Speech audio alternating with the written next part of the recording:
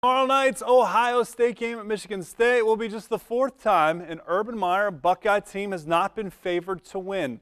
The previous three, all in 2012, all on the road, the Buckeyes brought home victories. Mark has more in tonight's Buckeye Beat.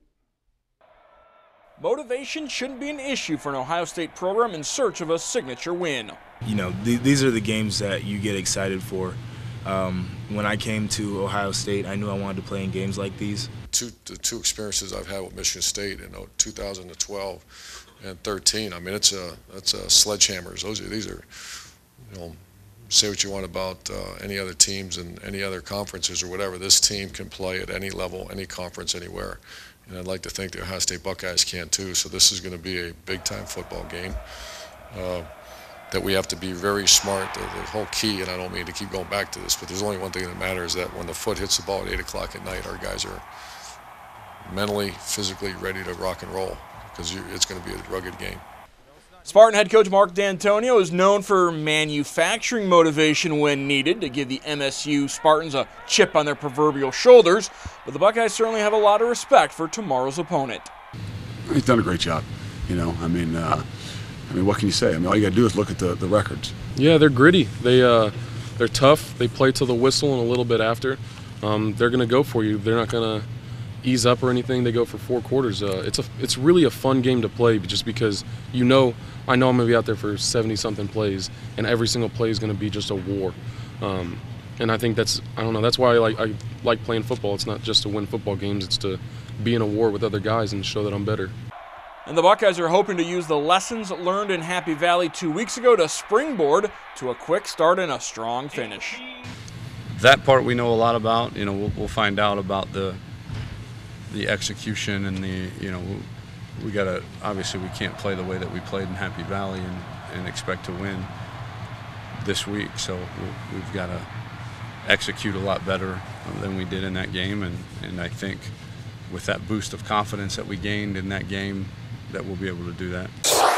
Well, no one will ever replace Michigan as the #1 rival for Ohio State, but well, Michigan State certainly is making a strong case for it. Mike Miller from WIMA 1150, our Buckeye Insider, joins us now, and I think the Ohio State-Michigan State rivalry, Mike, it's a little bit underrated. It's the enemy of my enemy is my friend thing, because they both can't stand Michigan. But Michigan State has hurt Ohio State several times over the last decades. Certainly last year was just the most recent example. Oh, there's been genuine pain with the Spartans, Mark, for those of us that have followed it for a long time. 1974 was pretty painful up in East Lansing. Of course, more recent, 1998, Buckeyes were #1, lost at home. Obviously, the Big Ten championship game last year. But I did a little homework of my own earlier this week, and I am 5 for 5 with the Buckeyes in East Lansing, so we'll see if that continues. But, yeah, it's a great rivalry, really, for geography reasons and the fact that the Spartans have been consistently pretty good. You look back at last year's Big Ten title game. I think on paper, Ohio State offensively doesn't look to be as good. You consider what they graduated from the offensive line. No Carlos Hyde, no Braxton Miller. Michigan State defensively looks to be just as good. Michigan State offensively looks to be even better. But I think the Ohio State defense has improved from last year. Yeah, I would say 2 things to that. One, I think the Michigan State defense might have just a tad of susceptibility with defending the rush. We know how Oregon gashed them late in the game, early in the season. Indiana had a little bit of success. I think statistically they're top 10 nationally, but they're still a bit vulnerable to the run. It's going to be important for Ohio State to establish that. The Buckeye defense, I think we can almost say, and we'll get a better sense after Saturday night, the Buckeye defense might be measurably better than last year's Ohio State defense. And then there's that little component up front by the name of Joey Bosa, who can potentially change everything.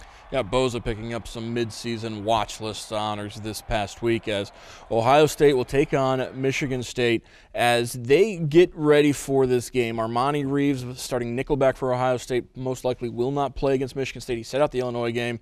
There's some medical issues. They're not 100% certain what's going on. Will the Silver Bullets be tested by this Michigan State offense? They will be tested because it's an offense that can do both things well. They can pass well. Connor Cook is now a veteran. He's got big numbers. He's over 1,800 yards very high on the efficiency ratings. Jeremy Langford is a proven big-time running back. So, yeah, the Ohio State defense is going to have to prove it can stop a two-dimensional offense like Michigan State will bring to the fore. So, big-time test. This, I think, is a game that not only both teams are going to go into claiming having a chip on their shoulder, both teams are going into this game with something to prove. Yeah, something to prove indeed. It's kind of like the rubber match between Ohio State and Michigan State. Ohio State won that game up there 2 years ago, and of course the neutral field battle in the Big Ten championship was a tremendous game that had some peaks and valleys. That Michigan State was the survivor at the end of the day, and yeah, this is definitely a showdown game for something to prove. But it's also at the bottom line, Mark. It's the inside track to a potential conference championship, and that's what we all play for. If Ohio State had gone up to Happy Valley and blown out the Nittany Lions, would you have felt better about this Ohio State team than this Ohio State team that showed something to come from behind in overtime and force a double overtime and get the win at Penn State? Does that maybe provide the Buckeyes with some extra momentum, some extra pride, confidence going into East Lansing? I would say on the margins a little bit. I think it was more of just a growth situation for Ohio State because they faced adversity under the lights in a really tough atmosphere. And Spartan Stadium will be a tough atmosphere. It won't be like Penn State. And, in retrospect, Penn State was a pretty good defense that others haven't competed well against. So if Ohio State would have blown out Penn State, then Ohio State would be maybe more of a juggernaut than some of us think in that sense. But just the fact they got out of there with the victory and did it, showing some gumption and some stick-to-itiveness in that overtime, I feel pretty good about that. What's your prediction for Saturday night? I think it's going to be a great game. It's going to be a rock'em sock'em contest. They both got a lot going for them. Very similar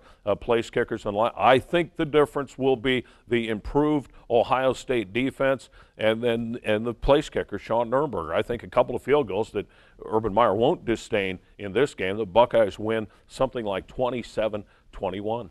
Last time Ohio State won a regular season game against a top 10 ranked foe was 2006. Last time they've won a regular season game against a top 10 foe on the road, you have to go back to even earlier, back in the 1990s against one of the road trips to Iowa. Don't forget to join us on Buckeye Insider on Sunday morning. But for now, let's send it back to Andy.